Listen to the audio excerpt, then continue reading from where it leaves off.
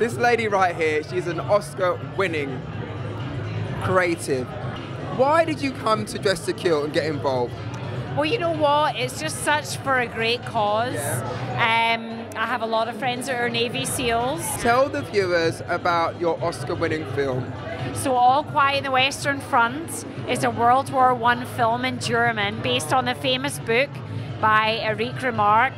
It's about the betrayal of a youthful generation. It is a powerful, gorgeous film directed by an amazing director, Edward Berger.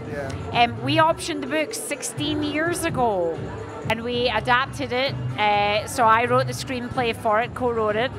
And it's just amazing after that amount of time to see it come to fruition and to be such an impactful film around the world. And it's all about perseverance. You even put up some of the funding for it as well. You're such a strong lady. I did. My husband and I, it was about £200,000 that we put towards the option across the 16 years. And just a lot of heartache, a lot of adversity, but I believed in the story and I had passion for it. So it's like, you just got to do it. What was going through your head when you won the Oscar? What actually goes through your head? Tell the viewers. It's totally surreal. You can't believe it. It's shocking. It's exciting. I don't think it's sunk in.